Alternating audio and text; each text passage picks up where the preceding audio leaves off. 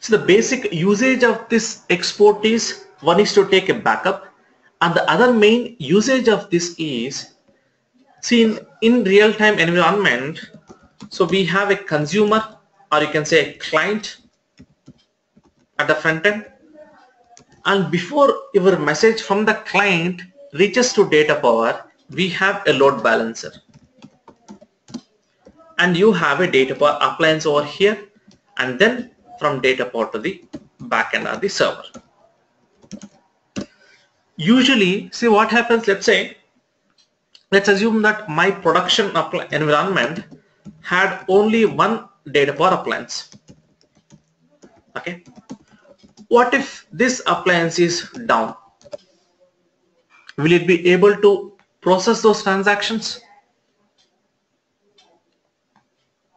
No. Right.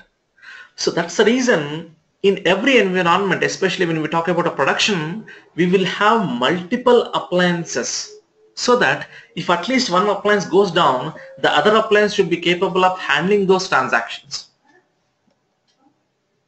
Okay. So let's say I have 2 appliances or 3 appliances in my production environment. So what does this load balancer does? It will check the health of the DataPower appliance. If it is able to accept the request, it will route that request to the necessary DataPower appliance. So in the load balancer, we can choose what kind of algorithm that we need, like a round robin fashion or least weight connections. So whatever the algorithm that we want, we can choose it. See, let's say I'll assume it as a round robin, which is a common algorithm which we use for the load balancing, which means what happens? It will distribute the load equally among the existing appliances, correct? So when the first request comes, it will be sent to DP1. When the second request comes, it will be sent to DP2. And when the third request comes, it will be sent to DP3. So if any of these appliances, let's say DP1 is down, then the request is distributed only among DP2 and DP3. And even if DP2 1 is also down, so all the requests will be routed only to the DP3 appliance. All these are separate physical appliances. Okay, so it is not a domain. It is it is a different DataPower appliances. Now, being said that, what happens? Which means now if my request has to reach to any of these appliances, the configuration which is present on DP1 should also be similar to DP2 and DP3, correct? Yes. Then only any request that comes can be handled by any of these appliances. So now let's assume that as part of your DataPower 1, in the DataPower appliance 1, let's assume that you developed one service which you took around, let's say, 1 hour to develop a service. So now you have to replicate the same service on DataPower appliance 2 and DataPower appliance 3 as well, correct? So again, what it will do, you have to log into that appliances and you have to do the similar configuration. So again, it is going to take 1 hour for you, correct? So now, instead of that, what I can do is, anyways, I have configured the service 1 in the DataPower appliance 1.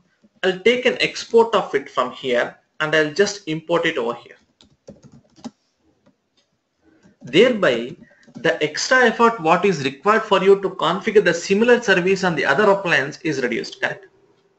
So it is very easy to replicate the same configuration on multiple appliances or multiple domains by making use of this export and import configuration, correct? Apart from the backup, you can also use it as to replicate the same instances or the same configurations on multiple appliances.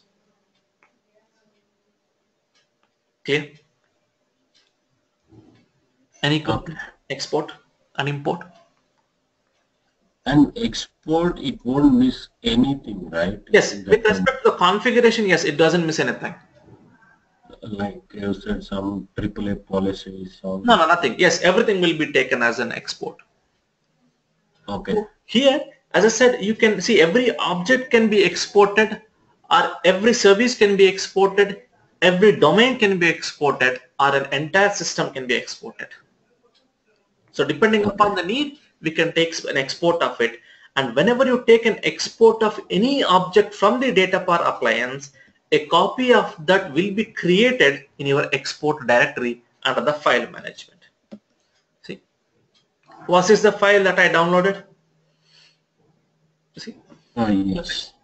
So whenever anyone, if you take any object, if you take a backup or an export from the appliance, a copy of that is going to be created in the export directory. Can I download it from here directly by selecting this? Okay. Okay. You can do it from